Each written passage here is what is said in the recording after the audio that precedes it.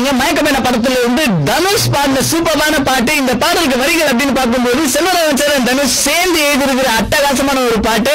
அட்டகாசம் ஏன் சொல்றேன்னா, அப்படியே யதார்த்தமா ஒரு 2 ஃப்ரெண்ட்ஸ் வந்து நடந்து போயிட்டு இருக்கும்போது பாக்குற விஷயத்த அப்படியே அவங்க பேசியிருக்காங்க.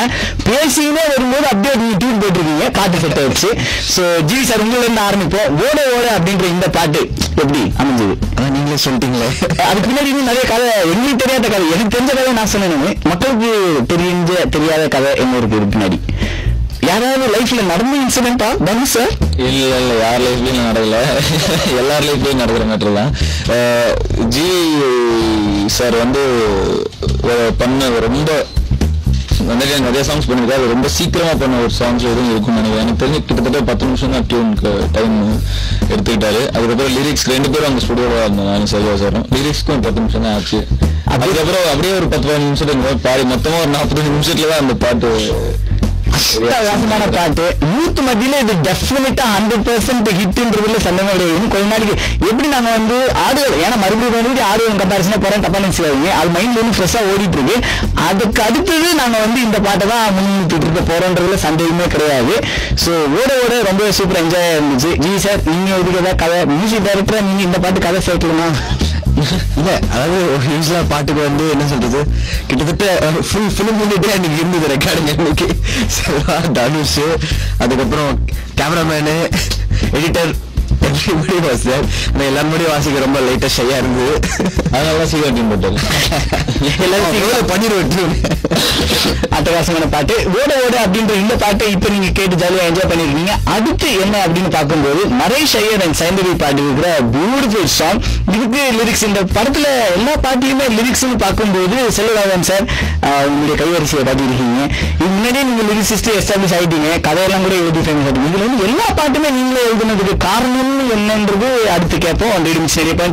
இது சமஹாட் வச்சு இப்போ யூத் மத்தியில ஓட ஓட எப்படி ஹிட் ஆகுமோ அதே மாதிரி இந்த பாட்டும் டெஃபினட்டா 100% ரீச் சந்தேகமே கிடையாது.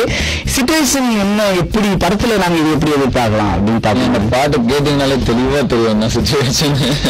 அது ஒரு சூப்பர் சாங். சொல்லுவாங்க சார், பாட்டு நம்ம ஜி பிரகாஷ் சார் எப்படி வற்புறுத்தி பாட வச்சாரா? தெரியாம பண்றேன், மன்னிச்சேன் ப்ளீஸ். ரொம்ப சூப்பரா வந்திருக்கு. இதுல நீங்க ஓப்பனிங், அதுக்கப்புறம் வந்து டன்ஸ் வந்து இல்லமா விட்டுருமா மச்சின்னு அந்த செட்டிங் எப்படி டேக்லயே நீங்க ஏறி ரெடி பண்ணி வந்தா வாய்ஸை மாத்தி பண்ணிட்டீங்க.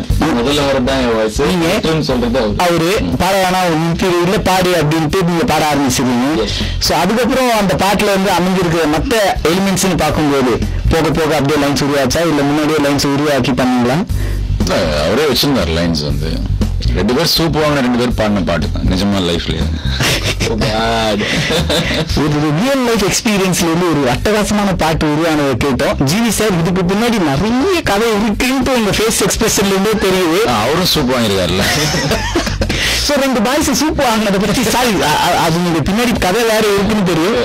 அந்த சூப் வாங்கின பாய்ஸோட பாப்புலேஷன் தெரியாது, அதனால அவ்வளவு அசால்ட்டா பேசாதீங்க. சத்தியமா சொல்ல மாட்டேன்.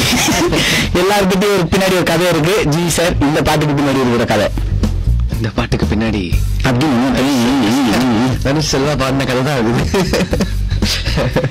ஏதாவது சொன்னதானப்பா போட முடியும். டியூன் எப்படி செட் ஆச்சு, எப்படி டைரக்டர் சார் கேட்டோன்னு எப்படி சொல்லிட்டாரா டியூனுக்கு, பாட்டு எப்படி ரெடி ஆச்சு, இவங்க 2 பேரும் தான் இதை பாடுவாங்கன்னு நீங்க எப்படி முடிவு பண்ணீங்க?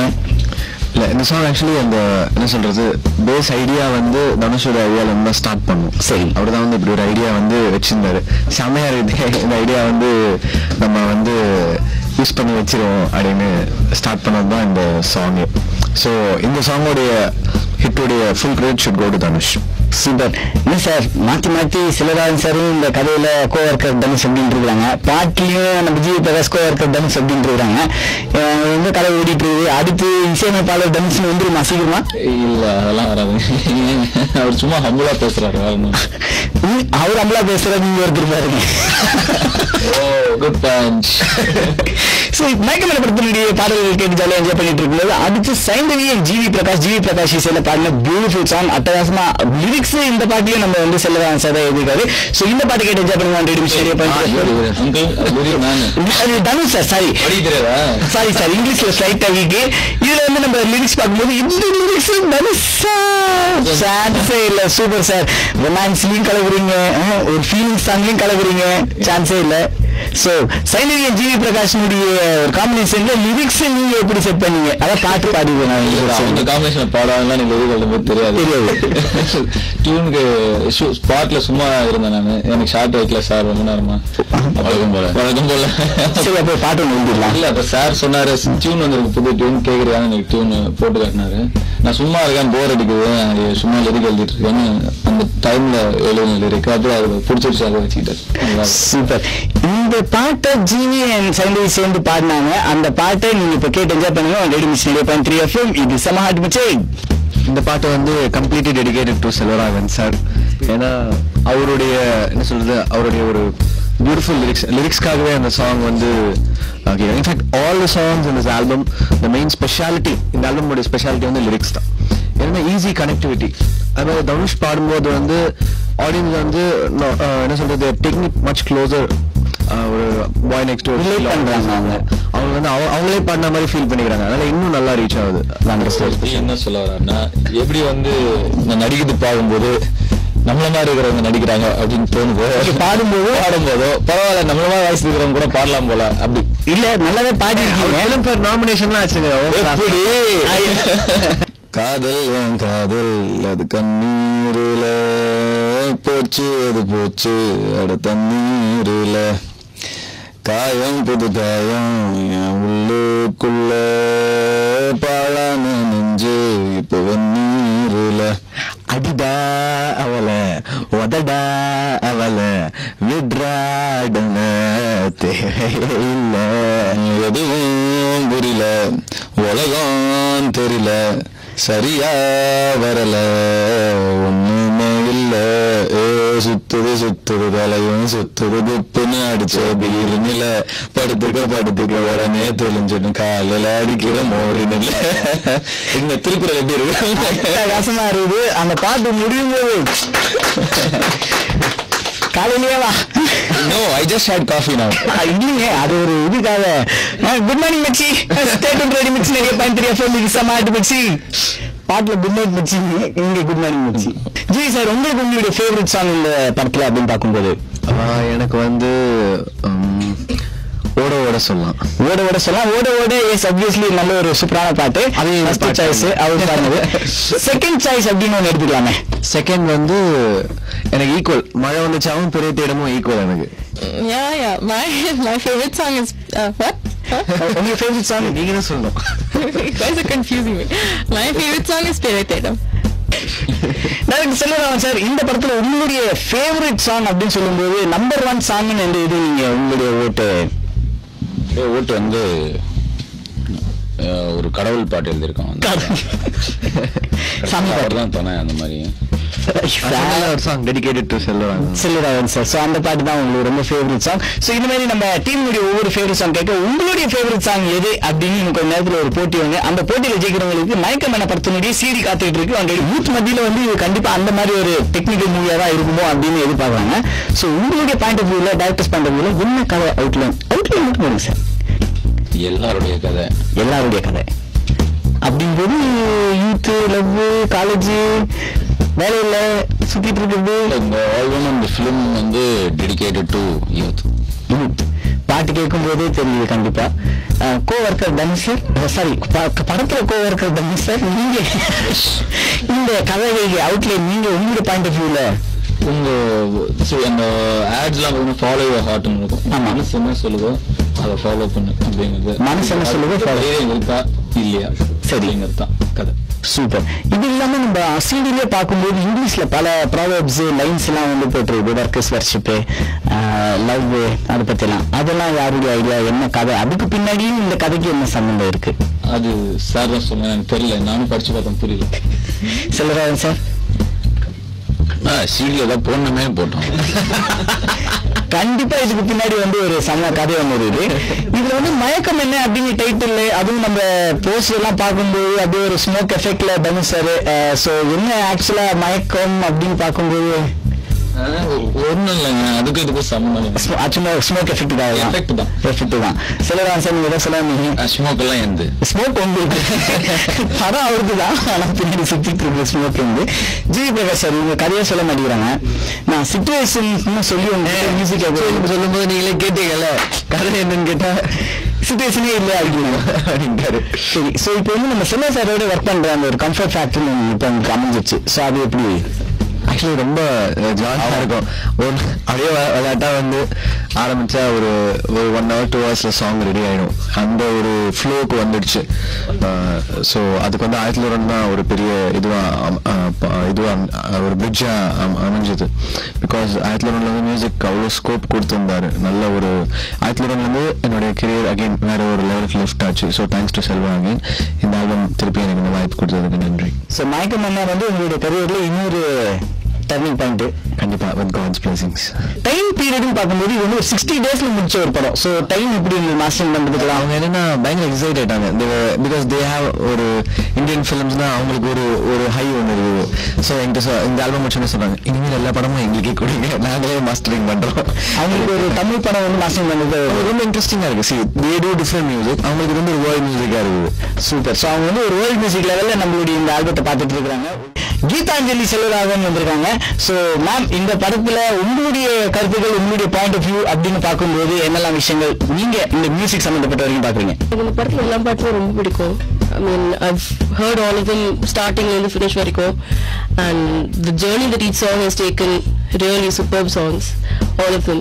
And I'm not just saying that நீங்க படம் வந்தாலும் சொல்லல, நிஜமாவே from audience point of view ரொம்ப பிடிச்ச songs எல்லாமே. இருந்தாலும் ஒரு பாட்டு வந்து என்னுடைய ஆல் டைம் ஃபேவரட் இந்த ஆல்பத்துல அப்படின்னு சொல்லும்போது நான் சொன்னது மழை வந்துச்சா அப்படின்றது வந்து எல்லாருடைய ஒரு ஃபேவரட்டா ஓடிட்டு இருக்கு. நம்ம மியூசிக் டைரக்டர் ரொம்ப ஒரு க்ளோஸ் டு தி ஹார்ட் சாங்கா இருக்கு. ஆக்சுவலி இது வந்து நான் அவங்க ஃபர்ஸ்ட் கம்போஸ் பண்ணும்போது கேட்டேன், லாங் டைம் ஆகும். ஐ திங்க் ஜி சாரும் சிலா சாரும் கம்போஸ் பண்ணும்போது நல்லா அட்வர்டைஸ் பண்ணுவாங்க. அந்த மாதிரி வாய்ஸ்ல கேளுங்களேன், ரேடியோல வருது இல்லையா, அதே மாதிரி பயங்கரமா அட்வர்டைஸ் பண்ணுவாங்க. அதே மாதிரி ஒரு அட்வர்டைஸ் பண்ண சொல்லுங்க. சொல்லுங்க, எனக்கு தெரியாது. இப்போ ஒரு பாட்டுக்கு அவங்க ரொமான்ஸ் ஆரம்பிச்சிட்டாங்க.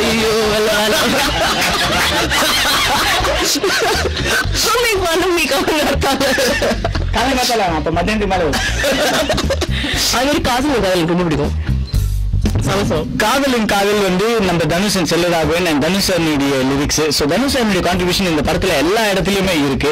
உங்களுடைய கான்ட்ரிபியூஷன் பார்க்கும்போது இந்த படம் சம்பந்தப்பட்ட வரைக்கும், மியூசிக் இல்லாம இந்த படம் சம்பந்தப்பட்ட வரைக்கும் என்ன சொல்லலாம்? நான் காசு கொடுத்தால காசு கொடுப்பேன், ஷூட்டிங் நடத்துவேன். அதுக்கு மேல எனக்கு கிரியேட்டிவ் கான்ட்ரிபியூஷன் எதுவும் இல்லை. சிடி கவர்ல அந்த இங்கிலீஷ் வரியெல்லாம் சொல்லியிருந்தாங்கல்ல, அதான் நான் எழுதிட்டு பாட்டு எழுதுனதுக்கு பாட்டு பாடினதுக்கெல்லாம் தனுஷ் சாருக்கு செல்வராஜ் சாருக்கெல்லாம் பேமெண்ட் ஒழுங்கா போயிடுச்சா? பத்தி நான் பேச விரும்பல. இதை பத்தி தனுஷ் சார் நீங்க என்ன சொல்ல விரும்புறீங்க ஆஸ் ப்ரொடியூசர்? No comments. மயக்கம் என்ன படத்தினுடைய பாட்டெல்லாம் கேட்டு ரொம்ப ஜாலியா என்ஜாய் பண்ணிட்டு இருக்கீங்க. ஃபர்ஸ்ட் டைம் ஆன் ரேடியோவை நம்ம ரேடியோ மிச்சில நீங்க காலையில ஆடியோ லான்ச் ஃப்ரெஷ்ஷா, அதாவது அவன்ல இருந்து பிரெட் எடுத்து அது ஓபன் பண்ணி ஜாம் போட்டு சாப்பிடுற மாதிரி நீங்க சாப்பிட்டு இருக்கீங்க. பாட்டெல்லாம் கேட்டு ஜாலியா என்ஜாய் பண்ணிட்டு இருக்கிற வயசுல சிடி ரொம்ப சூப்பர் டூப்பரா வந்திருக்கு, பாக்குறதுக்கே ரொம்ப அழகா இருக்கு. தனுஷ் சார், நீங்க ஒரு காப்பி வாங்கிட்டீங்களா?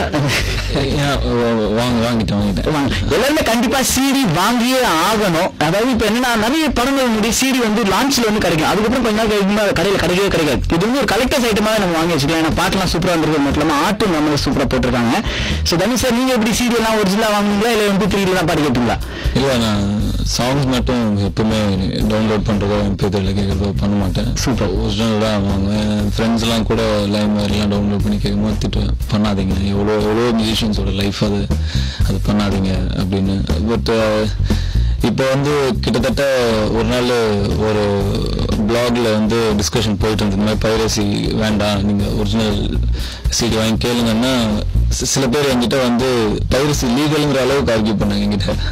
ஸோ இப்போ பைரசி அவ்வளோ லீகல் ஆயிடுச்சு. இப்போ பைரேட்டட் சாங்ஸ் டவுன்லோட் பண்ணுறது MP3 லீகல் ஆயிடுச்சு. ஸோ பெருசாக வாய்ஸ் ரைஸ் பண்ண முடியல. பட் நிறைய மியூசிஷியன்ஸோட லைஃப், அவங்க ஜி சாருக்கெல்லாம் ஒரு பாட்டு டவுன்லோட் பண்றது கூட அவர் லைஃப்ல இருந்து ஒரு நிமிஷம் திருடுற மாதிரி தான். So it's not fair, it's not right. So தனுஷனுடைய fans கிட்ட அவர் கேட்டுக்கிற விஷயம் என்னன்னா, தயவு செஞ்சு பைரசியை சப்போர்ட் பண்ணாதீங்க, ஒரிஜினல் ஆடியோ சிடி வாங்குங்க. ஆடியோ சிடி மட்டும் கிடையாது, தியேட்டர்ல போய் படத்தை பார்த்து என்ஜாய் பண்ணுங்க. ஜிவி சார் உங்களை பத்தி உங்களுடைய லைஃப்ல வந்து ஒரு நிமிஷத்தை திருடுங்கன்னு சொல்லும்போது கண்டு ஸ்லேட்டா பண்ணி இந்த மாதிரி மியூசிக் டைரக்டரா நீங்க என்ன சொல்ல விரும்புறீங்க? இல்லை, கண்டிப்பாக சிடி கடையில் வாங்குங்க. ஏன்னா அவர் சொன்ன மாதிரி நிறைய மியூசிஷியன்ஸோட லைஃப் இருக்கு. ஸோ என்னை தாண்டி ஒரு 1000 மியூசிஷியன்ஸ் வந்து ஒரு படத்தில் வேலை செஞ்சுட்டு இருக்காங்க. ஸோ அவங்கள சப்போர்ட் பண்ணுங்க. சார் இப்போ லிரிக்ஸ் பாட்டும் பாடியாச்சு, மியூசிக் டைரக்ஷன் கம்போசிங் அந்த மாதிரி ஏதாவது அடுத்த முயற்சியில? அடுத்து கேமரா எல்லாத்தையும் நாங்களே பண்ணிக்கலாம்னு இருக்கோம். யாருக்கும் சான்ஸ் கொடுக்குறது, ஹீரோயின் கூட நாங்களே பண்ணிக்கலாம்.